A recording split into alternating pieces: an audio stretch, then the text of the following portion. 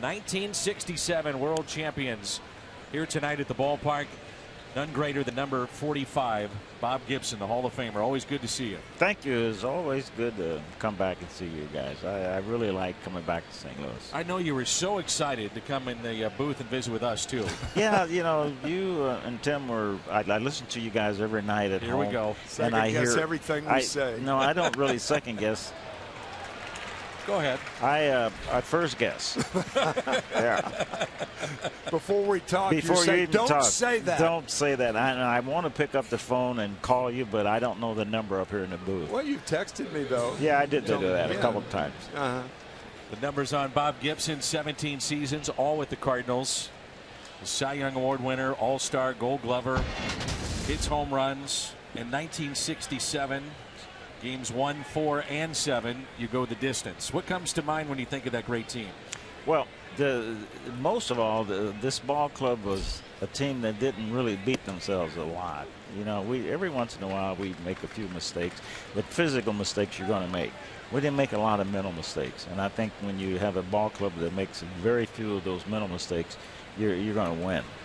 Tim was saying that this was the most competitive team he was ever a part of, individually and collectively. No doubt. Agree? That too. And a very good example of that, if we couldn't win the ball game, we probably would win the fight.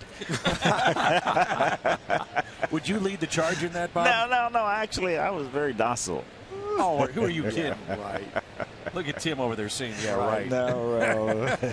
Don Notabart of Cincinnati hit Lou Brock in the leg because Lou tried to steal with the score 7-0 in the first inning, which is legit. Well, Bob was pitching that night and knocked down Tony Perez. Tony went to first, came back, stopped in front. There's a double play ball, 4-6-3. That's nice. And Tony and Bob had words, and I'm telling you, it was the worst.